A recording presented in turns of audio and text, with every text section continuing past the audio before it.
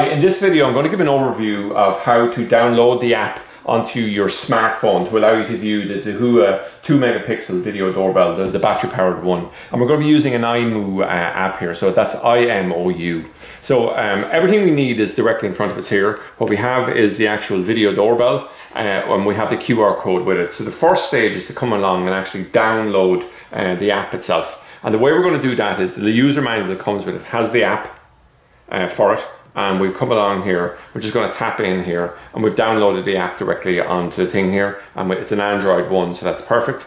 And what we can do now is we can just come along and install our open in this case, because we're only doing it by demonstration there, we had it already. So that's the first thing. So we've used the QR code, we have the app on our phone, and that's a good start. So the next thing we do is normally we'd come along and we'd just create an account. But what we've actually done again already is we've created an account.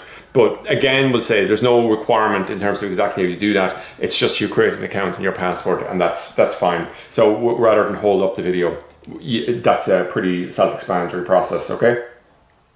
So the next thing is to come along and actually add the device onto the app. So what we want to do is we want to say, well, there's a very particular QR code that uniquely identifies the device on the back of it here, and by using the QR code scanner that comes internally inside the app, we're able to actually scan it directly in. And now it says, okay, I know exactly what device that is, because there's a QR code that's on that device that's completely unique to it. No other device in the world has the same QR code. So now all of a sudden it knows directly onto that, okay? So stage 3 is to come along now, and what we want to do is we want to set up the phone on the Wi-Fi network that the doorbell is emitting here. So what we're after doing here is we're after pressing the button here to come along to do it. And now what we need to do is we come along. We have it's looking out there, and we just come and we can see the red light is flashing. And what we're going to do now is we're going to press the reset button on the back. So we're just going to hold this in, and we have to hold it down normally for about 5 seconds or so. And we see the green light is coming on. So now it's saying, okay, let's find the device, or let's find the phone that will let join onto our particular device. So it's looking around, and this thing is saying, hi, I'm a Wi-Fi network, give me a thing. And what you were saying to yourself is, that's great.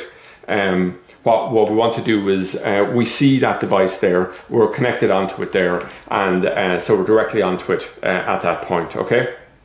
So we just create a password for that particular connection, and in this case we're just going to create a password TV1 hash, which is just the default password we always create for such devices, okay? So you can create whatever one you want for yourself there.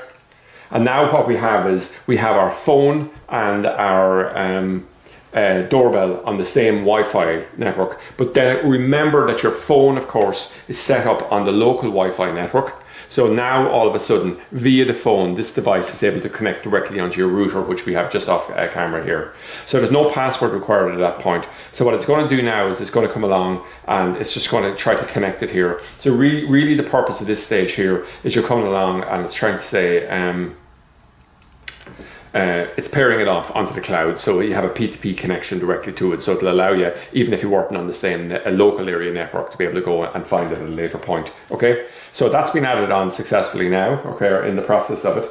So now the next step is going to be to come along and actually just open up the device for viewing on it. And what I'm going to do here is, just so we'll give a demonstration, I'm just holding this up over my shoulder and I'm going to aim not at the side of my head so much, hopefully, as the free TV sign, and we can see that now we're able to view that, and we could do all the things now, like talk into it, record, set up PIR zones, all the rest of it there for activating alarms. So overall it's a very, very satisfactory outcome.